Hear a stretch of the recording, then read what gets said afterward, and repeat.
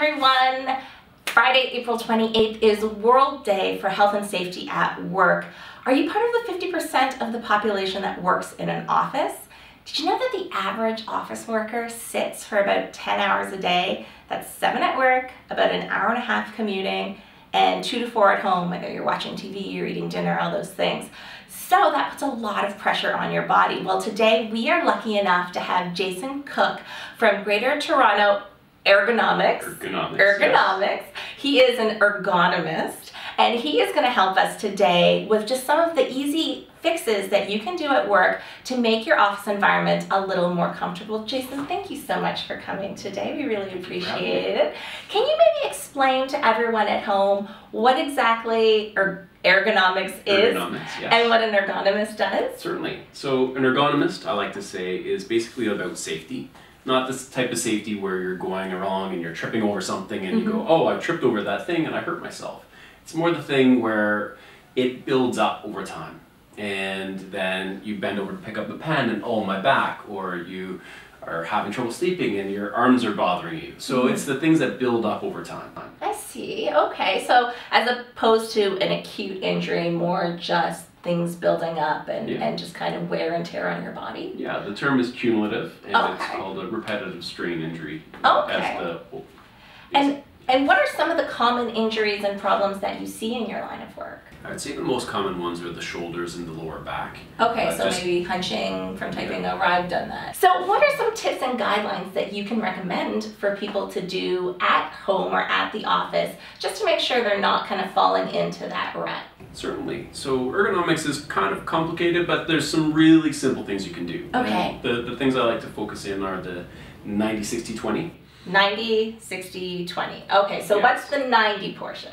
So the 90 portion is kind of your ideal ergonomic position. So what you have is 90 degrees at your elbow, with your elbow nice and close to your body. Okay. And that's kind of where you're going to be typing in all that type of thing, ideally. Okay. 90 degrees at the hips and 90 degrees at the knees. Okay. And what that is it's supporting the legs nicely, so you're not getting too much pressure at the front of the back, and your body is in a fairly upright position. Okay, so that's the 90. So 90 at the elbows, 90 at the hips, 90 at the knees. What is the 60 portion? So the 60 is every 60 minutes, take 60 steps or walk 60 feet.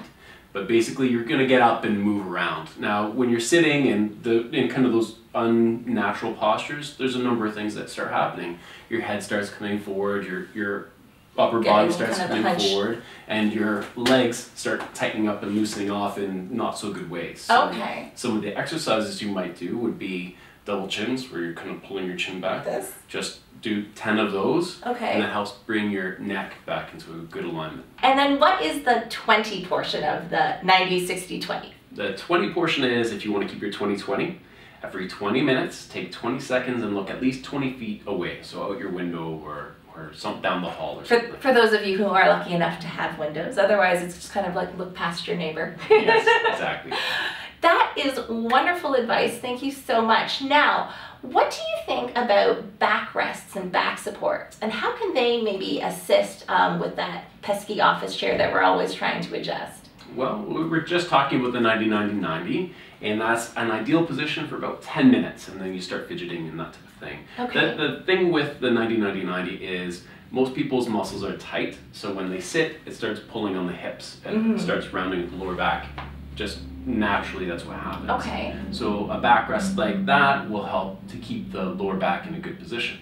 So when you stand, your back is in a good position. When you sit, everything gets pulled forward. Right. So a backrest will help keep that. And again, tilting your chair back a little bit will help take some pressure off the legs and the lower back as well. Okay, well, thank you so much for taking the time to come in today. We really appreciate it. For those of you out there who are looking to make a couple changes to have a more comfortable office environment, don't forget we have Dr. Ho's Perfect Backrest that can do that little bit of tweak to help you get that 90-90-90. And we hope that everyone out there has a great World Day for Health and Safety at Work. If you're looking for that more ergonomic sit, whether it's in the office, at home, or in the car, please try out Dr. Ho's Perfect Backrest.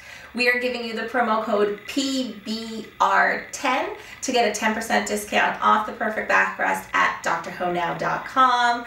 Please like our Facebook page if you want to keep up with our vlog, and we'll see you next time. Bye-bye.